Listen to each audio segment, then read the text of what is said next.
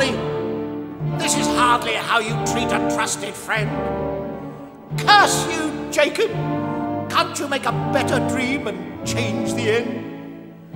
I suppose this gives you joy. You no doubt think it's funny, eh? Knowing you, it's all a ploy for you to steal my money, eh? Well, you shan't have it. You shan't have it. You can't just come back from the dead and dump your guilt on me. Begone, you and your phantom, sir, and leave the living be. Especially me. Especially me!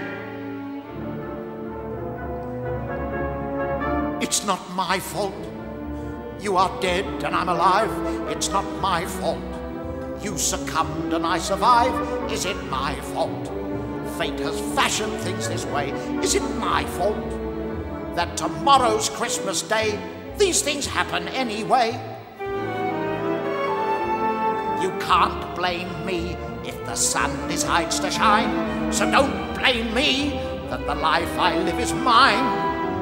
A life of quiet sobriety, of which I'm justly proud.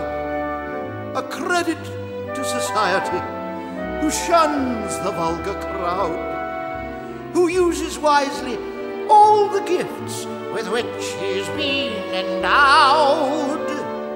A good man, a philanthropist, whose truly worth is sought. Now, it's not my fault. 3 ghosts, bah, 3 humbugs. It's you who left our counting house to find a bigger vault. A bigger vault.